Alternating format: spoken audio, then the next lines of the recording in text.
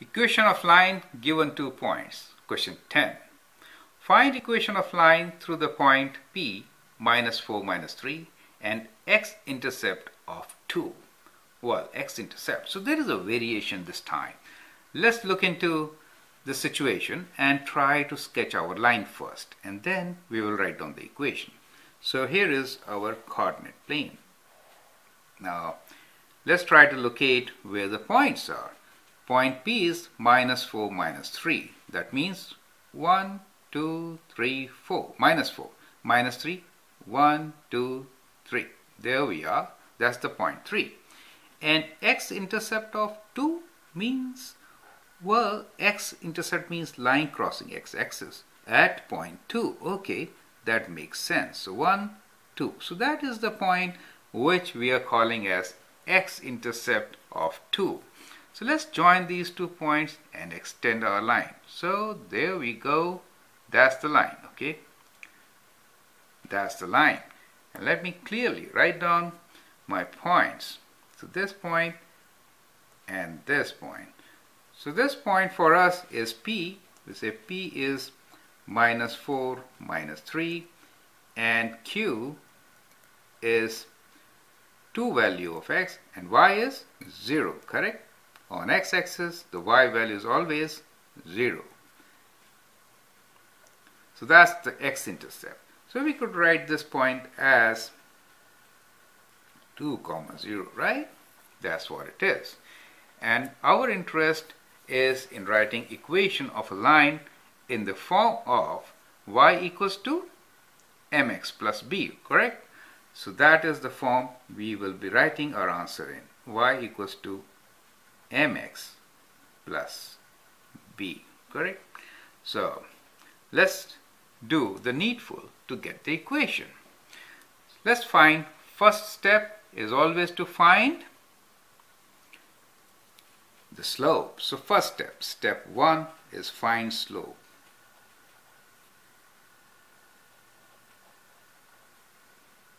M, correct? So let's do that part first. So we say M is equal to rise over run, which is y2 minus y1 change in y divided by x2 minus x1 change in x.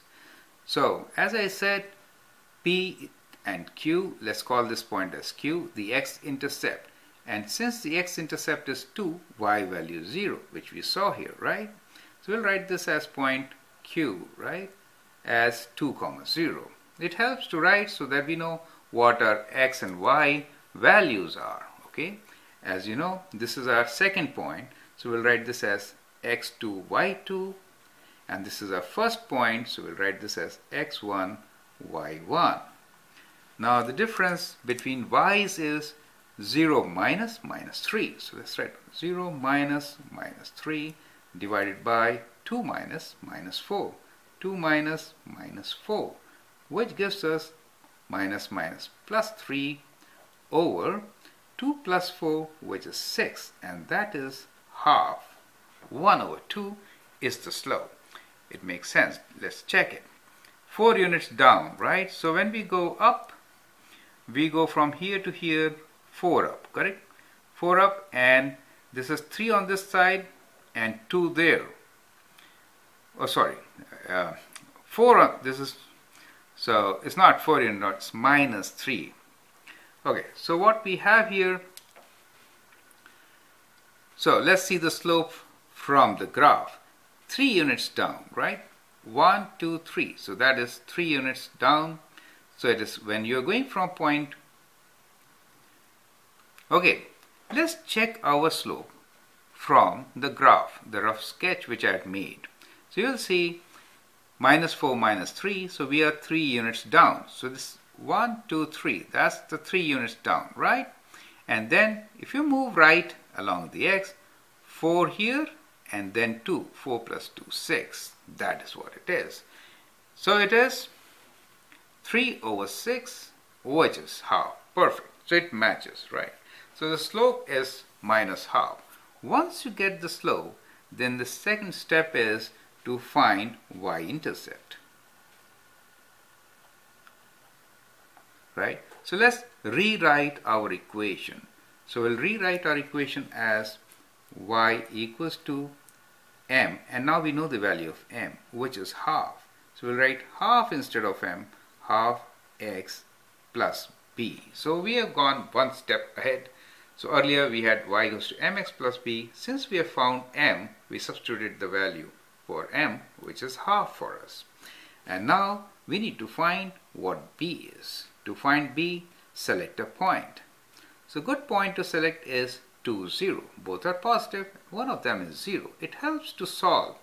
So 2, 0 means x value of 2, y value of 0. So let's write 0 for y and 2 for x and figure out what b is.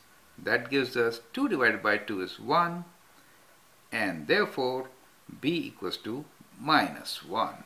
So we know now the value of b also, the y-intercept.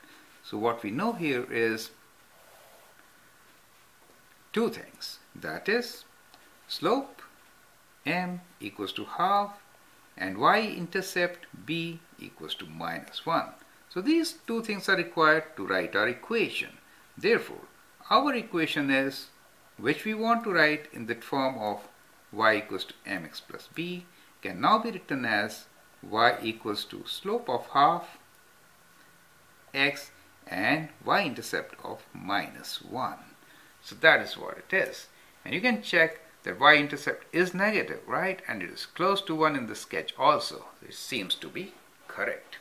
So once you have your equation, you can find all the points on the line, many such points, right? By putting different values of x, right? So that is also an exercise which you can do. You can find 3 more points on the line using your equation. One thing which I like you to do now for this is to check whether these points lie on your line or not. Correct?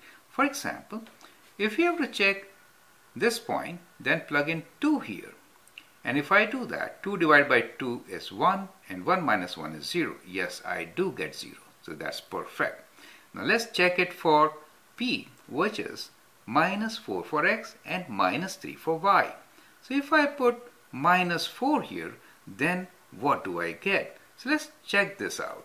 So let's say if I put minus 4 here, then I get half times minus 4 minus 1. This is equals to, when you divide minus 4 by half, you get minus 2 minus 1. That gives you minus 3. Minus 3 my y value, perfect. So it is a good check. So once you write down the equation, you can check also. Correct? Thank you.